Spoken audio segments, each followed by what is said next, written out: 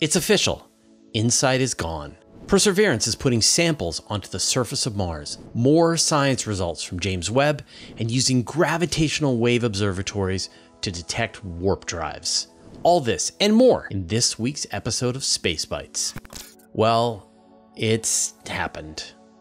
We've learned that the last messages ever sent from InSight have been received, and NASA has decided to officially pull the plug on this amazing mission.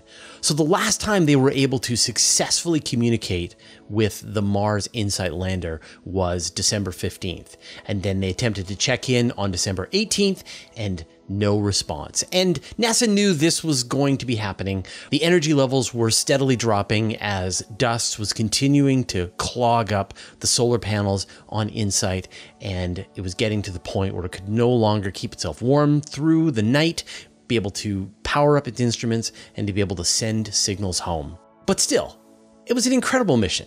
And although it was originally only supposed to last for 1 year, it lasted for 4 years. And although the mole, which was to dig down and measure temperature differences in Mars, that wasn't able to ever be deployed, the seismometer did an amazing job. It was able to detect more than 1,300 seismic events on Mars, including 50 of which it was able to figure out exactly where they were and use this to map out the interior of Mars with just more detail than we could have ever hoped for. It even detected the impact of a meteorite on Mars nearby. So this is the last picture we will ever see from InSight. It was a very good lander. Perseverance is putting samples on Mars. All right, look at this picture. When I first saw this picture, I was like, that's a lightsaber. What is this? And then I had to read the caption and get a sense of what this really is. What this is a titanium sample collector, which was filled with a rock sample by the Perseverance rover and then placed gingerly onto the surface of Mars. And of course, one of the primary missions of Perseverance is to collect a whole bunch of samples from Mars at different places that are geologically interesting and then prepare them for an upcoming Mars sample return mission. It's carrying dozens of these samples on board the rover, but it's also laying these samples down onto the surface as a backup. And so if for some reason it's not able to deliver the main set of samples, then a helicopter equipped with the Mars sample return mission can chase down these additional samples and bring them back and be able to send them back home. The Mars sample return mission is due to launch in 2026, and then it will arrive on Earth a couple of years after that. And just like, think about that we will have all of these perfectly chosen samples from what is probably the best chance that there is life or was life on Mars. And these samples will be back in the hands of scientists with the biggest laboratory equipment they can get their hands on, and they will be able to study these with modern scientific techniques. And we're just a couple of years away from that. So this is a very important step. And over time, we will see more and more of these samples deposited on Mars, as well as more of them collected by Perseverance. And hopefully we will see the Mars sample return mission fly in 2026. An update on the Soyuz leak. Last week, I shared the breaking news that there was a coolant leak on the Soyuz spacecraft that was attached to the International Space Station. It's been a week. What do we know? Well, not much. At this point, Roscosmos thinks that the leak was caused by a piece of space debris that crashed into the outside of the spacecraft and has been bleeding all of its coolant out into space. So the big question is this thing safe? And the answer is, we don't know yet.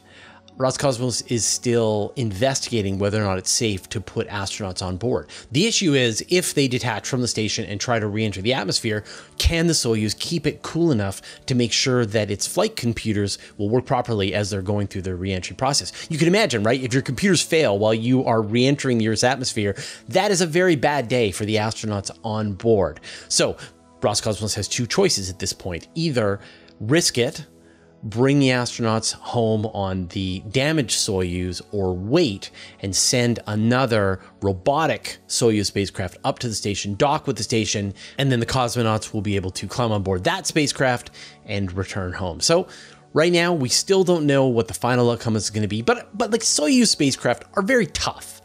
They've gone for decades, used by many missions to space and back. It's a very known technology, and at this point, I'm sure the people who are working on this can be pretty confident about what the results are going to be. So I'll keep you posted. We got the science results from DART.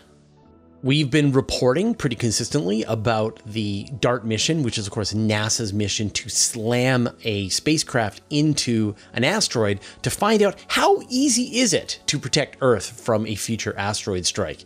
And we got an announcement of fairly official science results from the scientists who were working with DART at a recent conference. And there's a lot of detailed information here, but I'll give you a few really interesting takeaways. According to NASA, the impact released about 1 million kilograms of debris from the asteroid. And just for context, that is like the same mass as a giant container vessel, those big cargo ships that you see on the ocean or trapped in the Suez Canal. But what was really fascinating was the amount that they were able to change the asteroid's orbit by. And I mentioned this several months ago, that it was quite surprising that if DART had just crashed directly into Dimorphos and then just like splatted on the surface, there was a certain amount of momentum that would have been imparted by the spacecraft. But the amount was 3.6 times more than that just straight splat onto the surface of the asteroid. And that's because when it crashed into the asteroid, it blew out this gigantic plume of debris that acted like a rocket. And so they were able to get this multiplier from the impact of the spacecraft itself. And that's really interesting because now you can sort of imagine, as you're trying to protect the Earth from future asteroid strikes, once you know, is it a rubble pile, is it made of metal, is it a solid rock, then you can try to create an impactor that will not only slam a bunch of just mass into the asteroid, but you will also try to create the biggest plume that you can in order to get that additional benefit, additional change in the velocity of the asteroid. So it was a very exciting result. It's very cool to see, to go from theory to an actual spacecraft that smashes into an asteroid millions of kilometers away. I mean, I think that in the past, people were more worried about the dangers of the rubble pile asteroids, that you would just explode the thing and then it would fall apart and then come back together again and you wouldn't really do any damage. But now it really seems like actually the rubble pile asteroids are easier to work with. They're easier to change their trajectory than anyone had ever thought. So I think this is like a really good piece of news, since these seem to be the more common small asteroids. An exoplanet is falling into its star. One of the most successful planet hunting observatories that humanity has ever launched was the Kepler mission. And this was a spacecraft, really, it was designed to find another Earth, another Earth-sized world orbiting around a sun-like star. But the reaction wheels failed on the spacecraft, and so it was unable to point itself very carefully at the various targets. That was terrible. And yet the engineers working with Kepler were able to come up with this incredible solution where they used the light pressure of the sun to keep the spacecraft directed, so it was able to continuously observe a much smaller area. It was able to observe a lot of red dwarf stars and detect planets around them. But the first planet that Kepler ever detected was Kepler 1658b, which is a planet located around 2600 light years away. Because it's been several years since that planet was first discovered by Kepler, astronomers have been tracking the orbit of this planet around and around the star. And what they've found is that the orbital period of the planet is decreasing. In other words, it's taking a shorter and shorter period to go around the star. And it's not a lot. Like if you add up the entire change, it's about 131 milliseconds per year, which means it's going to take about 2.5 billion years to finally spiral into the star and disappear.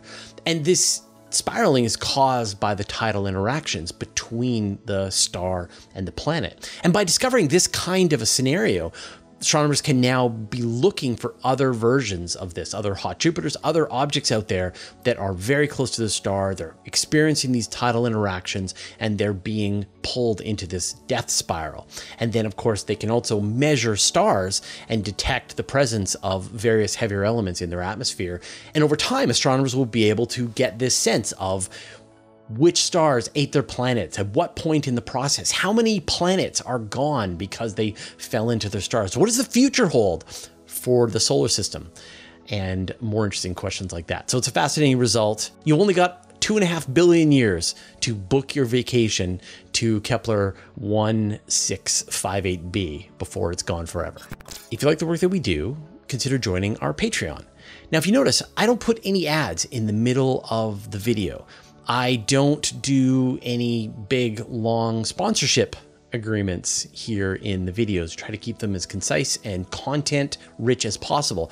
And the only reason that we can do that is because of the amazing people who support us on Patreon. And of course, if you want to join our Patreon, I'll remove all the ads from Universe Today for life, as well as you get special behind the scenes information, access to our videos in advance. So join our community, go to patreon.com/universetoday. But at least if you just give a thanks to the patrons in the comments down below, that would be awesome to show that you really appreciate them giving you the ad-freest possible version of our content here on YouTube. Thanks. James Webb sees star formation in the Carina Nebula. I'm really enjoying this unfolding story. If you remember back in July, we got those first images from the James Webb Space Telescope. We got the Southern Ring Nebula.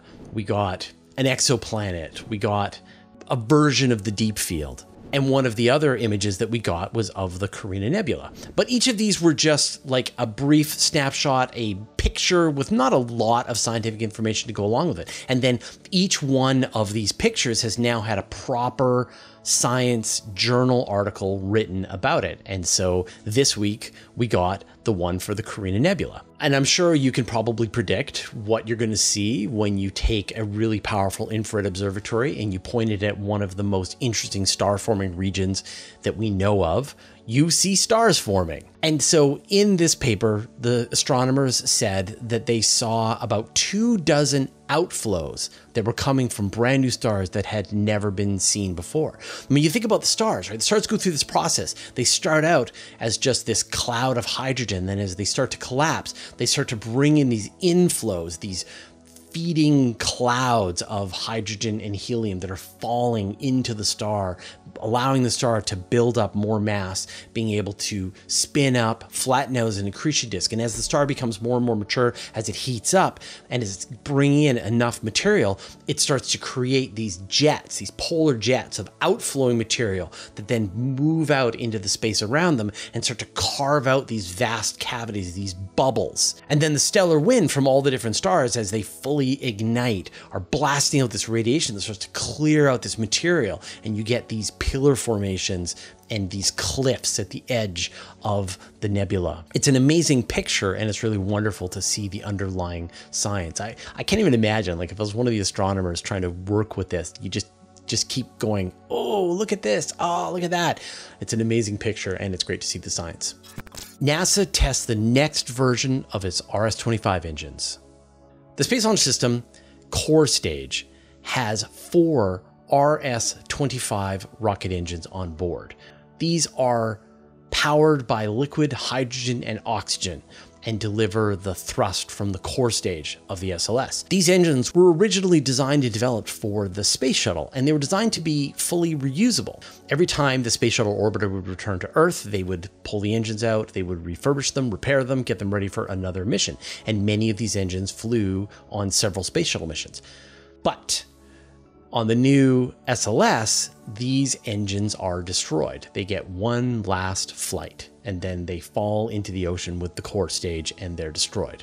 What this means is that NASA is going to run out of RS-25 engines before they've done very many launches of the Space Launch System.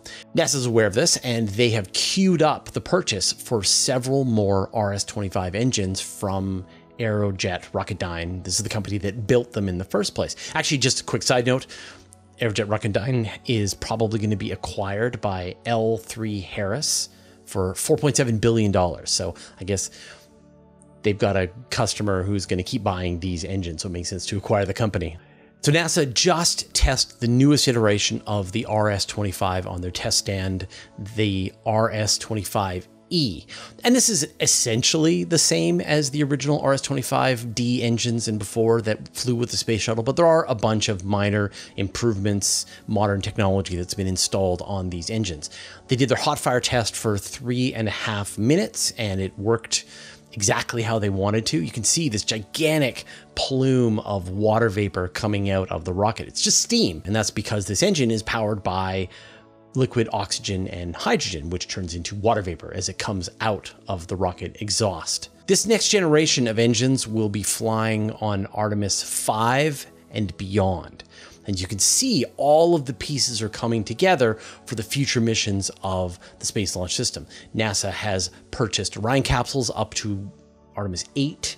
They've purchased core stages up to Artemis 6. And now they are queuing up all of the rocket engines that will be supplied well into those same numbers as well. It still breaks my heart to know that RS-25 engines are going to be destroyed with each launch. They're such beautiful, amazing, very powerful engines, and it just sucks to see that they're going to be burning up and falling into the ocean. Could we detect warp drives? The more you learn about space, the sadder you become when you realize that space is gigantic. Like, it's right there in the name. And we think about, like, how are we going to get from star system to star system? And the best ideas that people are coming with today is like, maybe if we really worked hard, we could figure out a propulsion system that could carry us 10% the speed of light. So it would take you 40 years to get to Alpha Centauri. It would take you millions of years to cross the Milky Way. That's too slow. Where is the Star Trek, Star Wars future that science fiction has promised us? We want warp drives. Well, we don't know any way to do warp drives, and they may very well violate the laws of physics as we understand them, but maybe there's some advanced civilization out there that has mastered the technology of warp drives, and they are zipping across the cosmos with their warp drives. But there's a new paper that says that we might actually be able to detect the gravitational waves that are released as warp drives are activated across the universe. But the amount of gravitational waves that would be released compared to the sort of mass that's required are pretty astounding. And so, according to their calculations, we could detect a spacecraft with the mass of Jupiter moving within the Milky Way, which would be a very big spaceship. Or we could detect a spaceship with, say, the mass of the moon within the few closest stars to Earth. So with our current crop of gravitational wave observatories, we would only be able to detect like the most powerful spacecraft. But future gravitational wave observatories will be coming online over the coming decades, and it could be that we will get to smaller and smaller masses that we could potentially detect. And I'm like, wouldn't it be amazing if astronomers were able to start tracking the movements of warp drive capable spaceships around our region of space, and through that be able to start reverse engineering maybe how these things are actually built. Of course, it's science fiction on top of science fiction, but I always love the idea of scientists coming up with really clever ways to search for things that could be at the very limit of our understanding. All right, those are all the news stories that we had today. Now you can dive deeper into any of the stories that I shared with you. All of the links are in the show notes down below. You can get even more space news in my weekly email newsletter. I send it out every Friday to more than 55,000 people. I write every word, there are no ads, and it's absolutely free. Subscribe at universetoday.com/newsletter. You can also subscribe to the Universe Today podcast. There you can find an audio version of all of our news, interviews, and Q&As, as well as exclusive content. Subscribe at universetoday.com/podcast or search for Universe Today on Apple Podcasts, Spotify, or wherever you get your podcasts. A huge thanks to everyone who supports us on Patreon and helps us stay independent. Thanks to all the interplanetary researchers, the interstellar adventurers, and the galaxy wanderers. And a special thanks to Josh Schultz and Andrew M. Gross who support us at the Master of the Universe level. All your support means the universe to us. All right, that was all the news for today. We will see you next week.